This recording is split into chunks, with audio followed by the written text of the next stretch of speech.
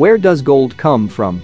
Sadly, leprechauns don't exist, so we won't be finding any gold pots at the ends of rainbows. Similarly, alchemists never manage to turn base metals into gold. How is gold actually formed?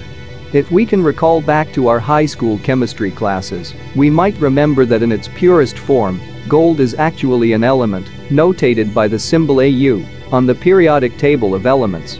Gold isn't truly formed, at least, not on Earth. Gold, the shiny yellow metal prized for its beauty and malleability, and used in many different industries, is actually created inside massive stars when they explode into a supernova. Of course, after a star supernovas and forms gold, the precious metal has to travel to Earth in some way. By studying ancient rock samples with high-precision instruments, scientists have found evidence that accessible gold, or the gold that is technologically and economically feasible to reach on the surface of the planet, arrived via asteroids when the Earth was still fairly young. Here's another interesting fact. During the initial formation of the planet, heavy iron sank into the middle to form the planet's core. This iron took other heavy elements, like gold, with it. That's where most of the gold on the planet should be, rather than in the crust, which is where we find it. Because the gold is so near the Earth's surface, humans have been able to stumble across it above ground and extract it through mining. Scientists say gold is actually 10 times more common in the planet's crust than they would expect it to be if it came here, when the Earth was still forming and molten hot.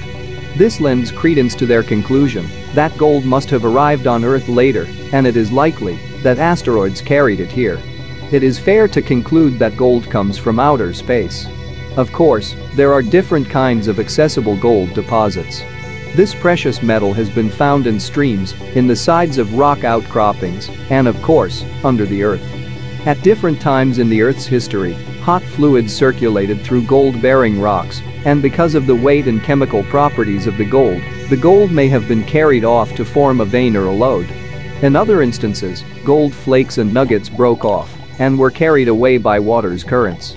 Since gold is relatively heavy, it sinks to the bottom of streams and riverbeds.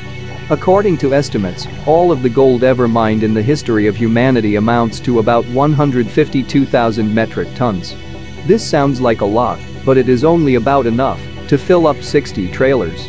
Scientists believe that there is still 8 times more gold in and under the oceans than has ever been mined close to the planet's surface. Like the gold that is probably floating in the Earth's molten core, most of this supply of the precious metal is inaccessible or simply too expensive to mine. Interestingly, gold has been discovered on all of Earth's continents except for Antarctica.